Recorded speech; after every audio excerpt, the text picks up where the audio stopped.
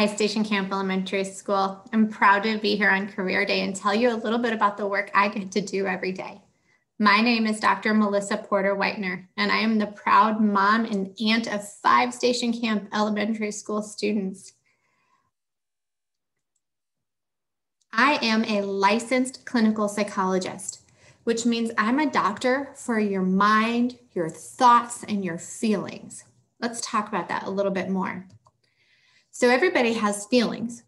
And so one of my jobs is to get people to talk about their feelings, figure out what they are feeling. Sometimes it's hard to know what you're feeling. Sometimes it's easy to know that you're happy, but it's not always easy to understand when you're sad or mad. But then there's usually something you're sad or mad at. And so my next job is to talk to you about what your thoughts are. You have a whole bunch of different thoughts. We all have different thoughts. So think about it. If I say, don't think about that pink elephant, you probably thought about that pink elephant. And so one of my jobs is to help people think about what their thoughts are and what their feelings are, because together they affect your behavior, right? If you're at school and there's something that you're really sad at, and you have the thought, I'm not good at this, it's going to change what you do, maybe how you do on that math test or how you do on that math quiz or that reading assignment. And so one of my jobs as a doctor is to help you think about what your thoughts and your feelings are and how they connect to your actions. So what is a typical day like for me? Generally, people come to my office to talk to me. You don't have to be sick to come talk to me. Life can be really difficult at times. There's a lot of things that make us happy and sad and angry. And my office can be a really fun place to come talk about things. My office is super magical because when you come into my office, you can tell me anything you want and you will not get in trouble. No matter what it is, you can tell me when you're mad or you're sad or you're angry or you're having a hard time. You can tell me good things too. Sometimes people come talk to me when things are just going really difficult. Right now with the illness, a lot of people are talking to me how difficult it is wearing masks and staying at home. And I'm trying to help them reach their goals or change their behaviors. Ways to think about ways that just because we're still remote and we have to wear masks, we can still do things that are in our control. I also help people learn to ask for what they need or what they want. For kids, I can help them talk to their moms and dads about things that they're worried about talking to them about. I can help people learn how to talk to each other and how to participate in different things. There's a lot of things that I talk to people about. Right now, I work with students at Vanderbilt University. And so I work with a lot of the college kids, trying to help them make sure that they can go through college and do all their college experiences.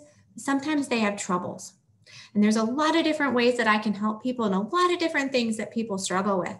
But sometimes when someone is not safe, I can't keep secrets. Now, there's an exception to that. Most of the time I do keep secrets. That's why my place is so magical. I don't even tell parents sometimes what I talk about with kids. But when I cannot keep a secret, when none of your teachers can keep a secret, is when you're not safe. And if I know somebody who's not safe, and there's lots of different ways to not be safe, sometimes I have to put them in the hospital and I have to help them get to the hospital because their feelings of sadness or anger or things they're going through need me to help keep them safe. Because of the illness, I've not been able to go into work and meet with my students in my office, and I do miss that magical space. So I've had to create that over Zoom and through virtual environments.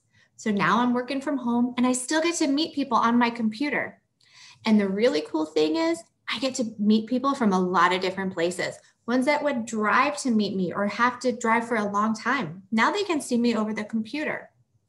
What we've learned during the pandemic is that everybody is struggling in some way. Wearing masks and trying to be social distancing and everything you've done at school is affecting everybody. So my work is more important than ever. Being available for people and being there to help them talk about their thoughts and feelings and find ways that they can feel in control and just talk about things that are hard. Because we all miss different things about how school is different, like how the parents can't come. And I can give you an opportunity to talk about that because saying your thoughts and feelings can really be helpful. And remember, because my office is magical, You can say it without getting in trouble, without anybody getting mad. And I keep a lot to myself, unless you're going to hurt yourself. What do I love about my job? I love being able to listen to everybody's stories and be a part of working with them and helping them feel better. Remember, sharing something and talking about it can help you feel better. And I love being able to help somebody figure out what's making them sad, what's making them angry, but what makes them happy, and help them think through those thoughts and what they can do. I have a lot of students I work with, even in college, who think, I can't get a good grade or I won't make any friends. And I love being able to see how they use the tools and the skills I teach them to do and go out and get that job or do that really big grade. Everybody's story is so special. And I am so privileged that people share with me their stories and tell me their thoughts and feelings, because I know that's not easy to do. And it takes a lot of trust. So you're probably wondering how much school is needed to be a doctor, and a doctor of psychology. That's what I have. I have a doctorate degree in clinical psychology, which meant I spent 10 years after college and lots of different training experiences, so I could work with children, families, and adults on issues of thoughts and feelings, or how you may hear it called mental illness. So I did go to school for a long time, but I had a lot of fun doing it too. So the skills I use every day that are important that you're learning from all your teachers: lots of reading, there's writing, because I have to talk and write notes just like you see when you go to the medical doctor. Communication skills are important, critical thinking, creativity, and science. These are all skills that I use every day in working as a psychologist. This field is super important. A lot of people think of doctors as only medical doctors, but psychologists are other doctors too that are really important. There's a lot of different jobs to be a psychologist. You can be a psychologist that works in art or in forensic settings. You can be a school psychologist. Station Camp has a school psychologist. You can be a sports psychologist and help athletes. You can be a counselor. That's a lot what I do with Vanderbilt.